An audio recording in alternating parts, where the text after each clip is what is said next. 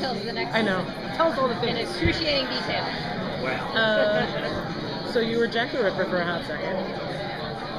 Was a hot second. Yeah. So now that you kind of excised that particular demon, is it going to be more kind of personal struggles after this, or are you?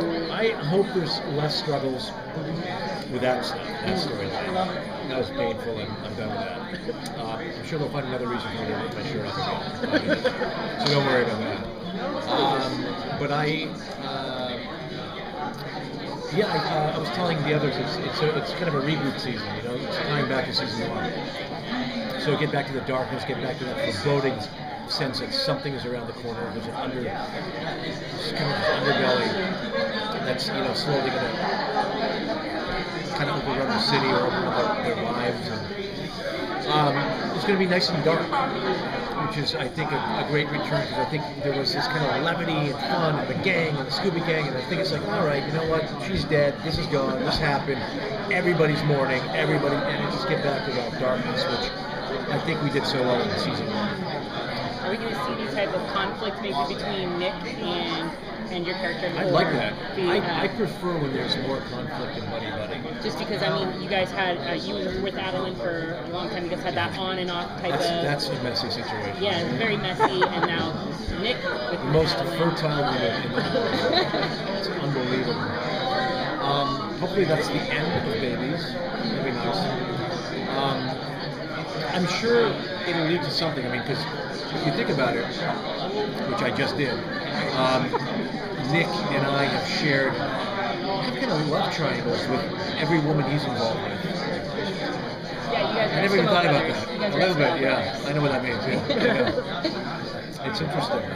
So yeah, I'm sure like there's something to it. But I'd like to see us butt heads. I think there's a much more interesting dynamic when he suspects me and doesn't know what I am capable of, and I have something plotting. Yeah, I think that makes for very interesting television. Would that possibly come in form of you becoming the new king? I don't know what's going to happen with the monarchy.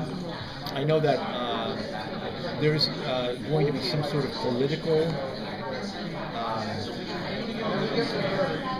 I think there's going to be a political position for him. He's going to be like sort of vying for some position of power, as always. But I think it's more kind of localized. I think there's just something coming to Portland or this region. All I can tell you is there's like an insurgency that's going to bubble over, and all factions are going to play a part, and it's going to be kind of like a real sort of crossroads between all the different storylines that you've seen over the years, including the Keys, including the Resistance, including the CIA, including all these things are coming together. So it's going to be very interesting. Is Renard going to be affected by Juliet's death at all? Or how is it? I think we all are, but I think for Renard, it's what it always has been. It's, you know, he keeps his cards close to the chest, and I think it's really more about Nick. He needs Nick, and if that's going to affect Nick in some contrary way, and he's going to run away, implode, whatever the case may be, that is much more important to me than perhaps losing her. You know, because he needs him more than he needs her.